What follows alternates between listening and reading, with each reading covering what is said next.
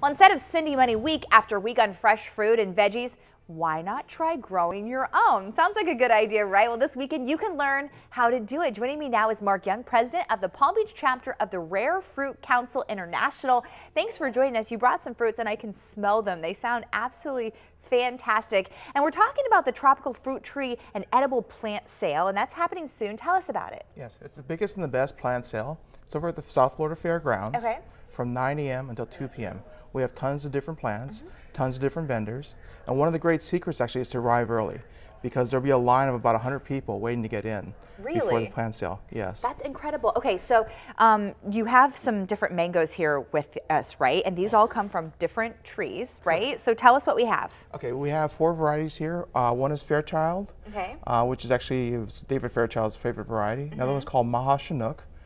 Which literally means great father from, it comes from Thailand. Okay. And then coconut cream, which when you have a perfectly ripe one will taste like coconut cream pie.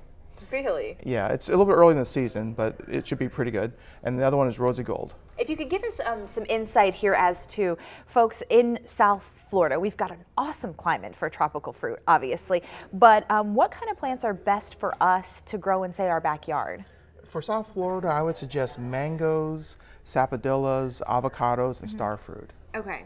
So, and that's the cool thing about what's going to be happening at the fairgrounds is that you're going to be able to talk to experts. Not only are you going to be able to purchase a plant, but you're going to be able to talk to experts and actually ask those questions to make sure that you're going to be able to raise this plant and raise some fruit eventually. Yes, yeah, so we'll have volunteers there to answer people's questions and to provide insights as to what will grow best in your area. What are some fruits that, you know, maybe are commonly thought that will do well in South Florida, but really are not for South Florida? Peaches are one. Okay. Peaches require a certain amount of chill time in order to produce fruit. And they have some varieties, but they're just not very productive over here. You're probably better off planting a mango. Oh, okay. So no peaches. We just have to buy those at the store.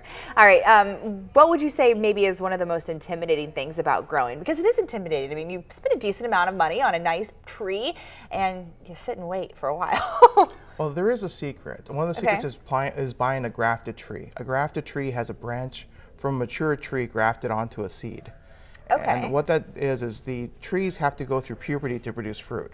And by having a mature tree limb grafted on there, it actually skips that process, so you bear fruit much sooner. Oh, wow. So you can probably get fruit in 3 to 5 years. Oh, wow. That's really good. Okay, so my lime tree still has a little bit of hope. I've only had it a year. I'm ready to give up on it. Well, what variety of limes do you have? I don't remember. Key limes, maybe?